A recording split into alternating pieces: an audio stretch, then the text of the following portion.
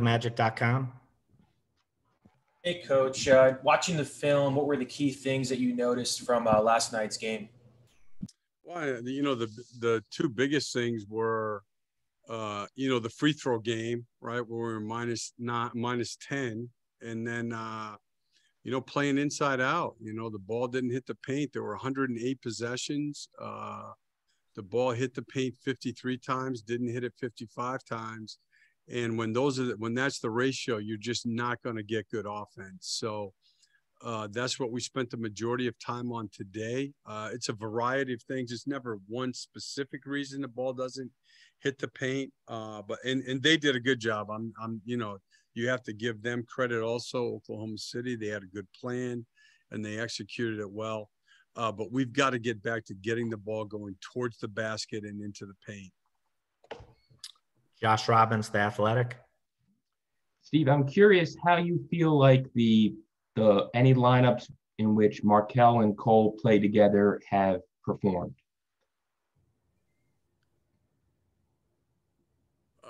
It's hard because we haven't been as organized because we haven't, to be honest, we haven't done it much in practice.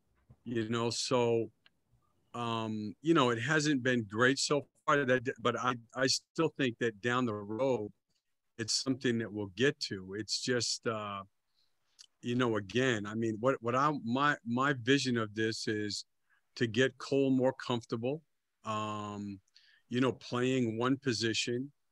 And it's been a lot. I actually just met with him before I came in. It's a lot to ask of him. And, playing a position where he's playing more off the ball, which he's not comfortable with. And then the same part of it is at the defensive end. You're asking one of the two to play a different type defensive game too. So, so far, again, because of the injuries, we've gone to it. And, it's something that eventually we'll get to. It's just we haven't had enough time to work on it. That's all. That feeds into a follow-up question, if you don't mind. How cognizant are you in terms of the rookies' long-term development to try not to make them or put them in positions where they have to do too much too soon? I think it's a huge deal because, look, I think you guys understand this is a guy like him. He got, it's always the same thing. They have a lot of people telling them how to play, and outside of the coaching staff, none of those people are watching film. And I just told them this. I learned a lot last night from watching the game film the second time. So we just watched an edit with Lionel that I think can help him a lot. This poor kid has had no summer league. He had no summer. He had no September workouts. And he's a perfectionist. And he's putting a lot of pressure on himself. And the one other thing I told him was, he's one of those guys. He'll do 3 good things and 1 bad thing. And he remembers the bad thing, So he's a good player. I think he's going to have a terrific year. And it's a different world now. I know he played at North Carolina, and I love college basketball too, but like the ACC to the NBA is not a small step. So, you got to do it step by step. And to be more specific, I think it's important that they get into a rhythm with their teammates where they feel good about things and they're playing well at both ends of the floor. And then, you build on it from there. Unfortunately, because we have taken these injuries, it's made it tougher. He's playing a position that he's barely practiced.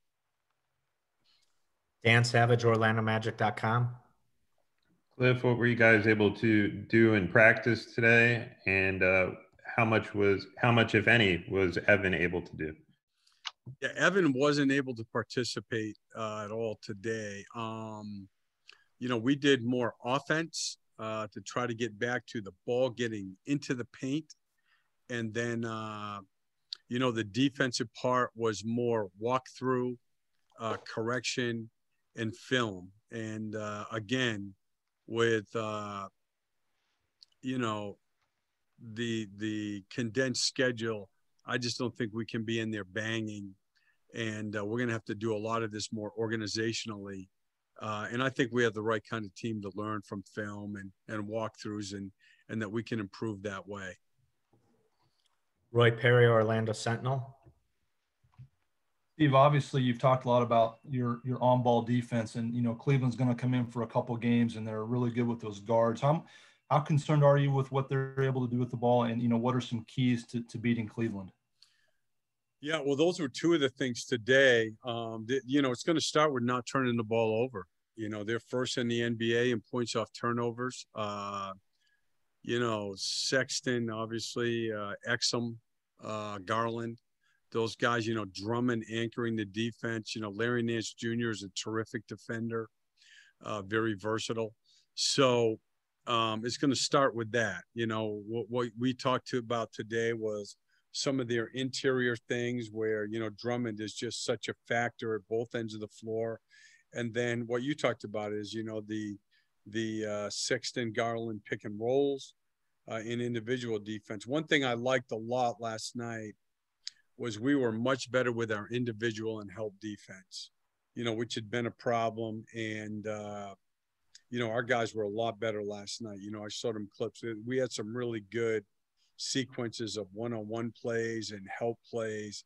And, we kept the ball out of the paint last night a lot better than we had been. Okay. Christo Solstice. Hello, Coach. I have two questions for you. The first one is how different approach we're gonna see tomorrow against the Cavaliers about the defensive end of your team, and how different will gonna be your game plan without Evan Fournier on the court. Yeah, so I mean, at the defensive end, I mean, again, it's going to be it'll be a lot of pick and rolls. It'll be a lot of drumming in the interior, on duck-ins and high lows and running the floor. And if he gets the ball deep, I mean, it's very difficult to deal with him. So that's not something that's a one-man responsibility. That has to be team defense. And then obviously, the pick and rolls, it's not going to be just the two guys involved on the ball.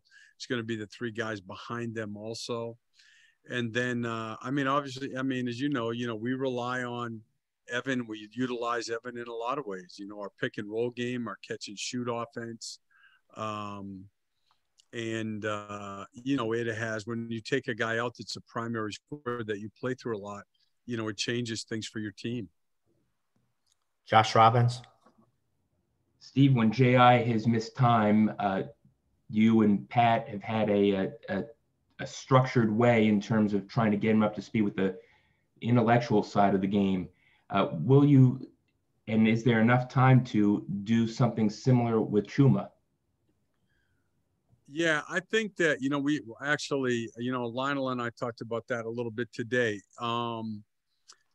Some of it is we're doing research now. The travel part is we're trying to figure out, normally, those guys have traveled with us when they were hurt because, they could work out just as well on the road as they could here at home.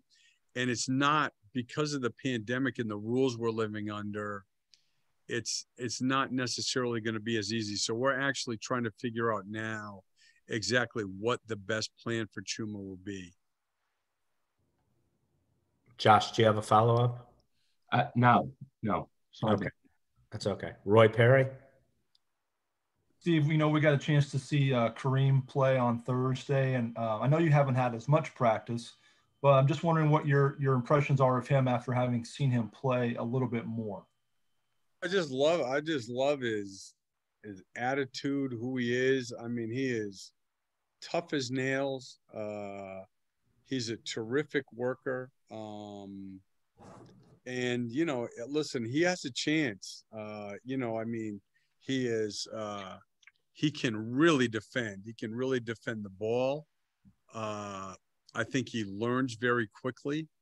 And I think, like the bubble, the G League bubble will be ideal for him. He needs a chance to go out and play and, develop things offensively against, obviously it will be a higher level of competition. But the other thing you got to love, he went right into the game the other night. There's no fear. Like he wants to play and compete. and learn as he goes. And I've been very impressed with him.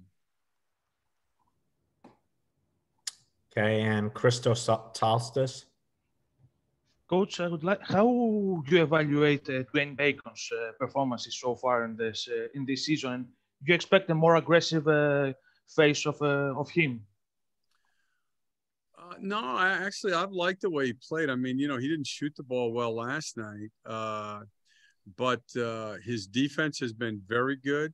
And I think that, again, I think he's trying to kind of blend in with the starters, and find his spots. And what he's done is he puts pressure on the defense because of his ability to drive the ball and to score.